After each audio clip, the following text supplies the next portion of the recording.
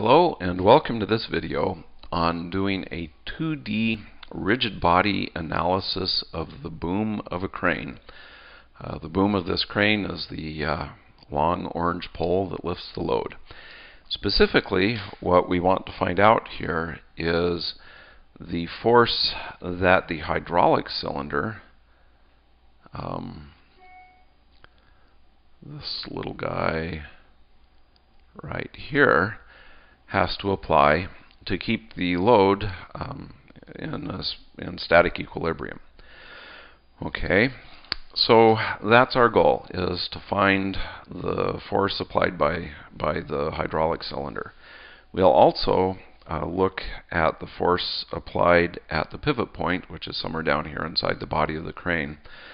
This is useful when you're designing the bearing that will make this pivot point work. Okay, so the first step in solving these sorts of problems is to always make a free body diagram. So here we have the boom of the crane, and I've gone through and added the measurements and angles and such, and now we need to build the free body diagram. To do that, let's go back to our picture of the crane. We will cut the load free here and replace it by a force. We'll cut the hydraulic cylinder off there and replace it by a force. And we'll basically cut the rest of the crane away from the boom and replace it by a force. So if we do that, if we go back to our picture of the crane, we have out here on the edge of the boom a force which represents the load, and the load is 500 pounds. Okay, this point right here is we're assuming is the center of gravity of the boom, and so this point will have a downward force applied, which is 2,000 pounds. So this is representing the force of gravity on the boom itself. Then we'll have a force which I will call FA.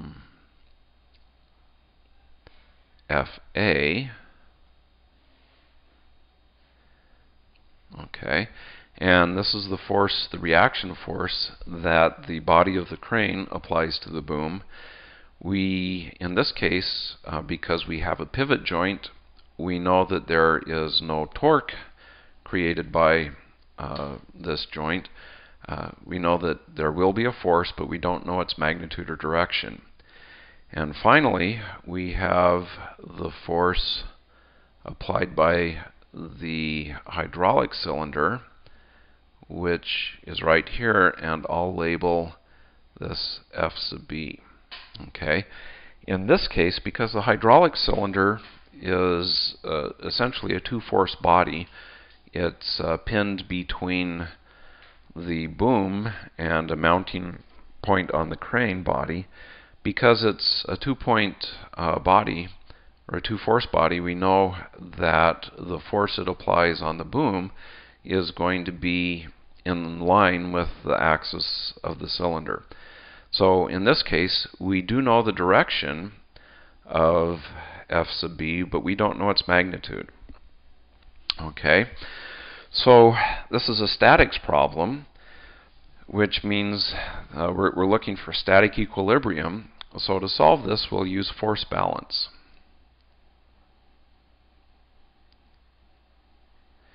which is that the sum of the forces in the x direction is 0, the sum of the forces in the y direction is 0, and the sum of the moments about some point is 0. And for this, we will choose A as the point. It makes some things somewhat easier. Okay, so we've got the sum of forces about the x-axis, the y-axis, and then the moments about A. The next thing we need to do is make sure we've clearly defined our x and y axes. And I'm going to do this in a way that's probably not exactly what you'd expect. Quite often you're used to seeing the x and y axis like this, but it turns out that this problem's a lot easier to work if we choose a different set of axes. So basically, we'll choose our axes this way. This vertical direction, which I just messed up. Let's try that one again. Okay, this vertical direction, there we go, is the y-axis, and perpendicular to that along the center line of the boom, this is the x-axis. Okay, and why did I choose the axes this way? Well, it makes computing the moments that are generated by the load and the weight quite a bit easier to compute. And we've put the origin of these axes at A, so it also, for that reason, makes it somewhat easier to compute. Okay, so what we need to do then, the next step in order to solve this, if we want to get the sum of the forces in the x direction and the sum of the forces in the y direction, we need to take our forces and break them into their components in the x and y direction. So let's start with, say, the load up here, this 500 pounds. Okay, so I have 500 pounds. Well, that's supposed to be vertical. Let's try it again. That's more vertical. And this has a length of 500 pounds. And I need to break this into an x component, which I'll draw this way, and a y component. Okay. Again, because my axes are like this, this represents the x and this represents the y. So I've got a component here in the x direction and a component in the y direction. So in the angle here, due to the geometry of our situation, we have the center line of the boom being at 45 degrees, and we have the weight of the load extending down vertically. So that means that this angle here is 45 degrees, which is what this angle here is then.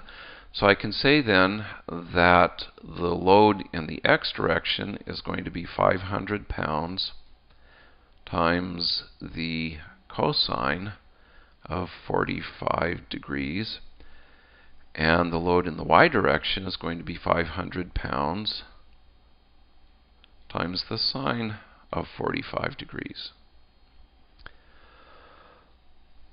Okay. I have also, in basically the same geometry, I've got the weight of the boom itself. So we'll do this guy in green. I've got a weight of 2,000 pounds, and I can break it into a y component and an x component. And again, because the geometry is the same, this will be 2,000 pounds times the sine of 45 degrees, and this will be 2,000 pounds times the cosine of 45 degrees. Okay, so that gives us the components of two of the forces. It looks like I'm running out of time, so for this video, so in the next video we'll continue on. We'll get the components of F sub B and F sub A. So stay tuned for the next video.